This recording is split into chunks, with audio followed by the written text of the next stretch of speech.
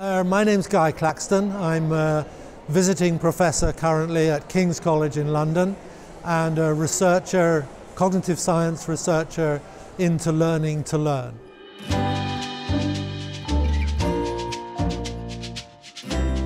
The learning power approach is a way of teaching and a way of organizing schools that help kids get the best possible results they can, but do it in a way that gradually, systematically builds their capacity and their appetite for being independent learners, and doing that through normal lessons.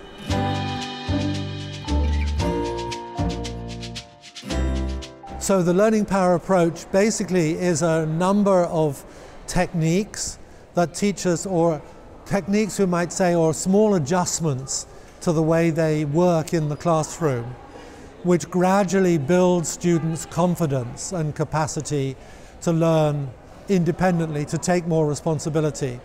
So, for example, allowing more research time in the classroom, allowing children to use their smartphones or their tablets as a source of research.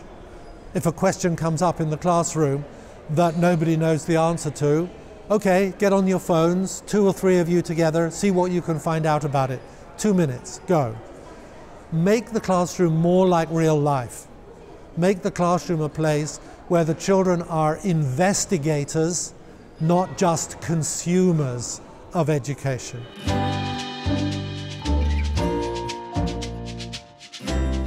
There are some difficulties. Some teachers are anxious because it involves beginning to trust students more, to give them more responsibility. And some teachers are afraid that if they loosen their own control in the classroom, the students will behave badly, or they won't learn, they'll just be lazy. This never happens, but it's a fear that some teachers have. They also have a fear that the traditional results, the grades, the test scores, might suffer if they adopt the learning power approach. Again, it doesn't happen. Children who are more confident, more willing to learn, do better on the tests. They learn faster. But again, in teachers' minds, understandably, but wrong-headedly, there is some of this fear which might make them reluctant to move. So one of the characteristics of the learning power approach is that we give teachers just a succession of small things to do, not a big thing, so they don't have to go like this, like a big jump. Just small things that they do that gradually change the atmosphere in the classroom and gradually build children's enthusiasm for taking more independent control of their own learning.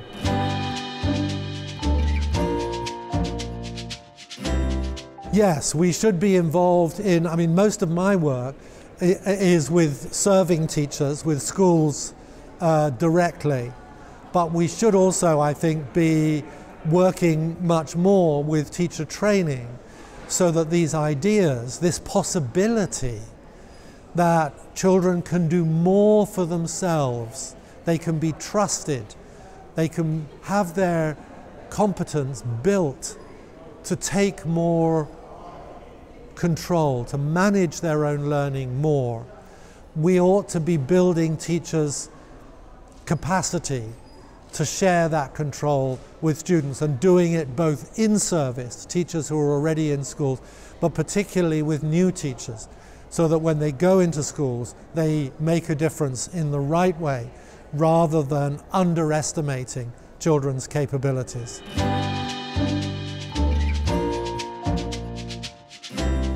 Oh, there are so many little practical pieces of advice, little ways of getting started. Talking to children about your own things that you find difficult. For example, just sharing in the classroom the idea that everybody struggles with things when they're learning, that that's part of being a learner, changes the atmosphere.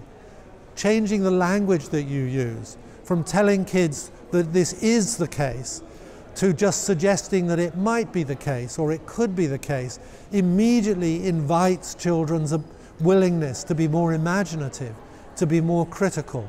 Small shifts to language, to behavior, to modeling, to the layout of the furniture in the room so that it invites more conversation.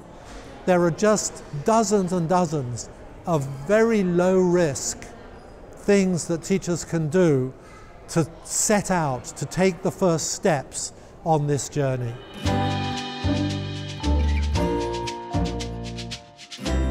We need to have some sort of testing. We need to know how well the students are doing. We need to know whether our approach is being effective to produce the outcomes that we want. But what mustn't happen is if testing becomes the main point of schooling, then children just learn to perform for the test and they lose their intrinsic pleasure in learning for its own sake. Instead of enjoying the process of diving deep and exploring and investigating things, they just want to know whether they've got the right answer, whether they've got a good grade. So their learning becomes poisoned by assessment rather than supported by assessment. So we need to change our practice a little bit around assessment.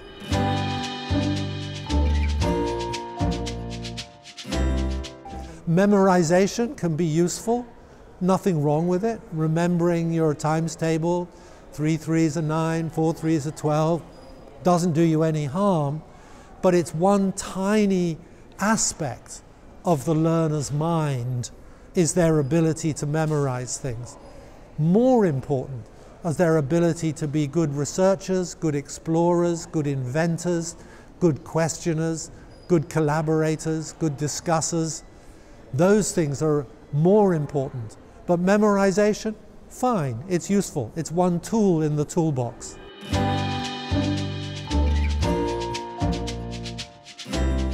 I was very influenced by, I remember reflecting on my own experience of education whilst I was doing a PhD. And when I was doing my PhD, my supervisors were very, you could say, lazy. They offered me very little guidance. And for the first time in my educational life, I had to think for myself. I had to design my own learning. And it was a liberation. It was difficult, but it was very liberating. And I realized that up until that point, my education had been training me to be dependent upon the teacher. And now I was becoming independent. And then I thought, everybody should have this experience, not just people doing a PhD at Oxford University. This is useful for everybody. So it became my career. It became my research interest, as well as my personal insight.